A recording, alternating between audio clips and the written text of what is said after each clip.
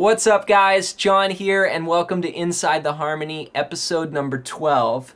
If this is your first time tuning in, we're going to be learning a bunch of cool chords in the key of C. I'm going to take you through a few progressions and we're going to pick up where we left off in episode number 11. We were looking at chords in the key of C and we were moving in fifths. So we were starting on a C chord and then moving to a G and then G to D minor. So we'll be using the chords diatonic to the key of C. But we're going to add one twist in today's episode. We're going to take that root position triad and we're going to take the middle note. So if this is C, E, G or root third fifth, we're going to take the third and throw it up the octave. So we're now going to play C, G, E. And we're going to use these types of voicings, this sort of spread sound, and it immediately gives you a really cool sound. It sounds very orchestral. Let me play the progression for you. So it's going to go C,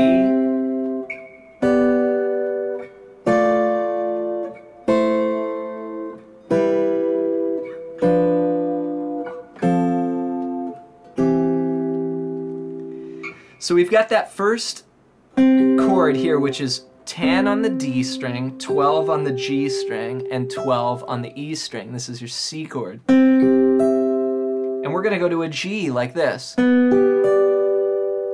So we'll play 9 on the D string, 8 on the B string, and 10 on the E string. Then we'll go to D minor. Same strings, we're going to play 7, 6, 10. Then we'll go to A minor.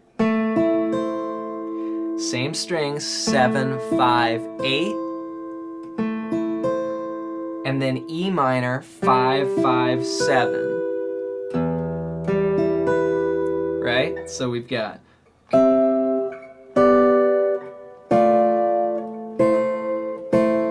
E minor, and you can bar it or you can play one finger on each note like that. Then I'll play the next couple chords. So starting from the E minor, we'll go E minor, B diminished, F to C. So the E minor, 5, 5, 7, and then we'll go to B diminished. We'll play 8 on the A string, 7 on the G string, and 7 on the E string. And then 8, 5, 5, 8 on the A string, 5 on the G string, and 5 on the E string. And then 7 on the A string, 5 on the G string, and 8 on the B string. This is a C in first inversion. Now we've got the E. So they're starting on a C chord here and then ending on a C chord. And this is a really cool shape. I use this all the time. So let me play that first cycle for you. So we're going to go C, G, D minor, A minor, E minor, B diminished, F, C.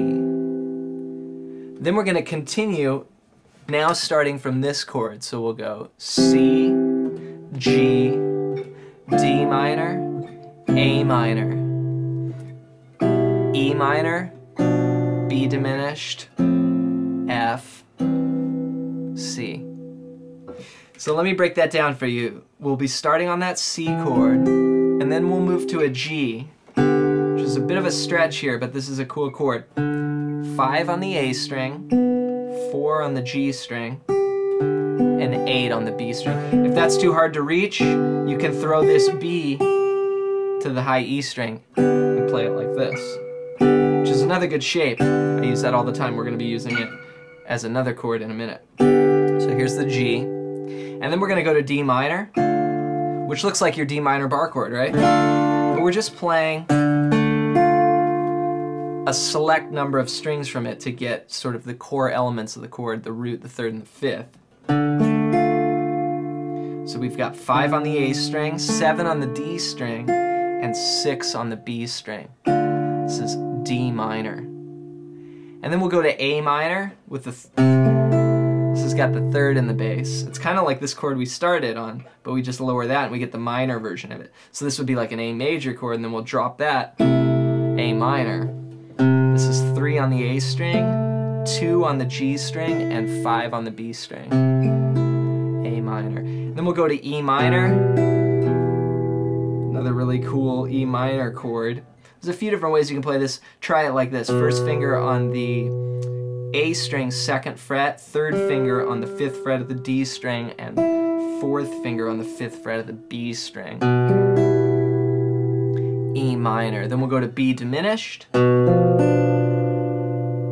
really great chord. 2 on the A string, 3 on the D string, and 3 on the B string. And we'll finish off with an F to a C.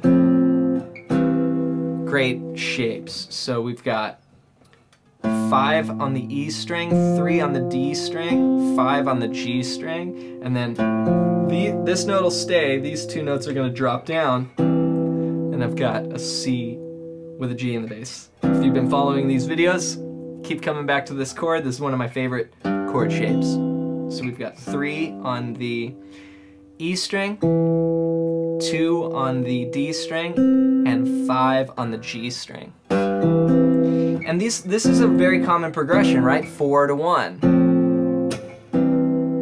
Or we could do it here. So we're getting all these possibilities of ways of navigating these typical chord movements with really smooth voice leading. So let me play that second cycle for you, starting from this chord shape. It's going to go C, G, D minor, A minor, E minor, B diminished, F, C. We're going to do one more cycle, but before we do, we're going to take this chord up the octave. We're kind of getting towards the low end of the guitar here, so we'll just take that shape up the octave. So the way you can play that up the octave is 10 on the A string, 9 on the G string, and 8 on the E string. And the next set of chords is going to go like this. C, G, D minor, A minor, E minor, B diminished, F, C. So starting from here, we'll move to G, play 10 on the A string, 7 on the G string, and 7 on the E string. So we've got this C to G here, and then we'll go D minor to A minor. Such cool chords here. I love this stuff. So we've got 8 on the A string, 7 on the G string, and 1 on the E string. Or first finger, 5 on the E string. So one more time. 8, 7, 5, D minor. Right, the root's right in the middle. Then we'll go to A minor, 7, 5, 5, 7 on the A string, 5 on the G string, 5 on the E string. E minor, again, the shape we used earlier for D minor. A lot of repeating shapes in these progressions. Hopefully, if you're working through some of these episodes, it's starting to click. You've got 7 on the A string, 9 on the D string, and 8 on the B string. This is E minor.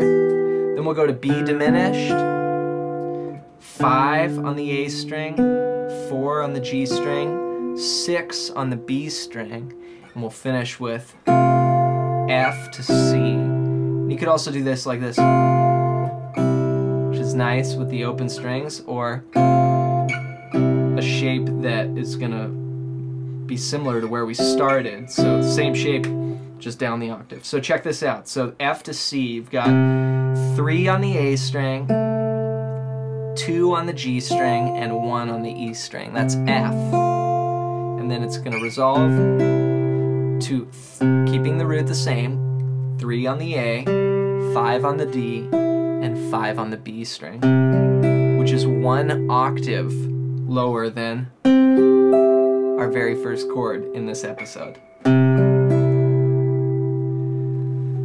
So the last cycle, starting up here, Let's review it one more time. We've got C, G, D minor, A minor, E minor, B diminished, F, C. Okay, let's try all three of these progressions together now. We're going to start up on this chord where we began, and we're going to finish down the octave. Here we go. C, G, D minor, A minor, E minor, B diminished, F, C. We'll keep going. C, G, D minor, A minor, E minor, B diminished, F, C. Then we'll take this up the octave. C, G, D minor, A minor, E minor, B diminished, F, C.